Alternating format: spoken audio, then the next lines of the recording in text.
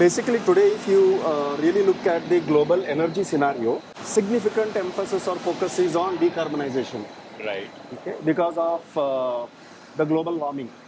In that context, there is a need to actually offset conventional fossilized fuels Right. with renewable fuel. When it comes to renewable fuels, hydrogen is something which is really being spoken of as a very key player in the entire sphere of decarbonization, because hydrogen per se is an energy source, but it doesn't contain carbon. There are only two natural resources available which can produce hydrogen.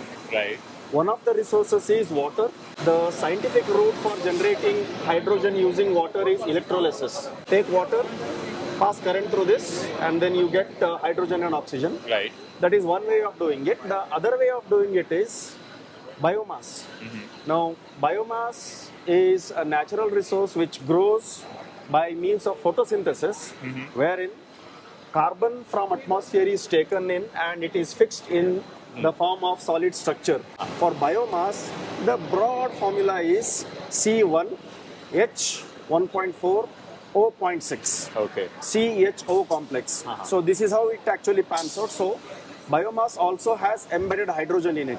Across the globe, a lot of emphasis is on using water as the source for hydrogen. But in this lab, uniquely I must say, we are attempting at using biomass as the source for generating hydrogen. So what exactly we do is, we take woody biomass. This is one sample which is basically cut wood. So this is directly woody biomass which has been sized. Cut wood again from industrial packing. So if you go to Pina, a lot of machinery comes in the form of wooden cartons. Right. That wood also is waste. So this is just cut wood like that. Yeah. Then when you really look at bamboo, just like we grow crops for food, bamboo is also being grown for the purpose of energy. So we have this bamboo.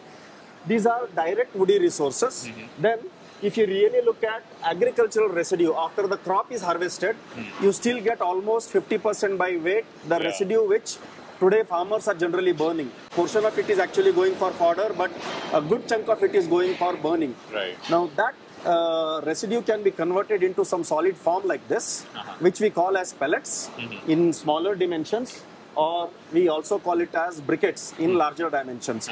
The basic idea is, any of the agro residue, if it is in this particular form, can be converted into a mixture of gases through our process which is known as gasification process. The agro residue is being taken up through a conveyor, is being fed into this particular reactor which we call as a gasification system. Okay. So linguistically itself, gasification means converting some solid into gaseous form. Bio residue is fed into this reactor, it gets converted into gas. Right. Now this gas contains components like hydrogen, carbon monoxide, methane as the primary combustible components, and it contains carbon dioxide and or nitrogen.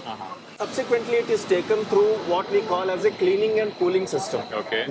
Wherein the gas is subjected to some sort of a cleaning process. The gas contains, as I said, carbon monoxide, hydrogen and nitrogen, methane.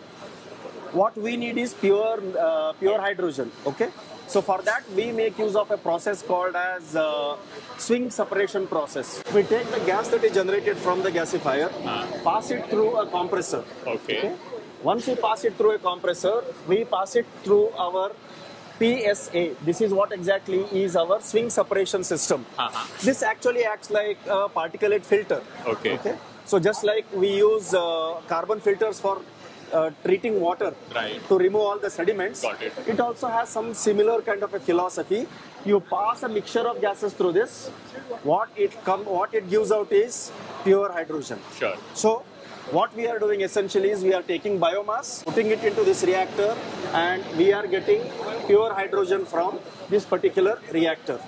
Now once that hydrogen is generated, as a test case, we are operating a fuel cell. It's a proton exchange membrane fuel cell, which takes in hydrogen and oxygen as the two primary reactants, and it generates electricity. So you can see motor that is being operated. This is being fueled using the electricity generated from a fuel cell. Now, when we really look at it, this fuel cell in a miniature version will get integrated into an automotive like that, and we are now talking about complete green mobility. So the idea is you have biomass, convert it into hydrogen, use that hydrogen in a system like this, which is a fuel cell, and you can operate your automotive. So basically the entire transport sector can get converted into green mobility. Now, this is one specific use case. This hydrogen can be used in petrochemicals, in pharmaceuticals, in steel industry. So this hydrogen per se becomes the primary driving factor for decarbonizing the whole carbon-based ecosystem. On a statistical front, India has got about 250 million metric tons of excess bioresidue. I am specifically mentioning excess because India generates 750 million metric tons of bioresidue. Out of that, 500 find some alternate use. So we are not going to compete with whatever already has a value. Whatever is excess, which farmers are burning, so on and so forth, we intend to collect that, convert it into briquettes or densified biomass, take it through an ecosystem like this, and make hydrogen available for decarbonization. So this lab is all about that. We are having about 6 IPs for this. 6 IPs have already been awarded. Different components have got IPs, and we are also defending our IPs in Europe and US. On this particular, we have filed for the IPs, and it is still getting defended. So these are all in-house, and one USP of this technology, if I can say, is completely Atmanirbhar. Not a single nut or bolt is imported, so we will not be held hostage to supply chain logistics. Other people have thought about doing it, or is there any limitation? This idea didn't come to their mind, or they feel that there is some lack of such requirement or resources? Why exactly are others not putting effort in this? It's a very good question.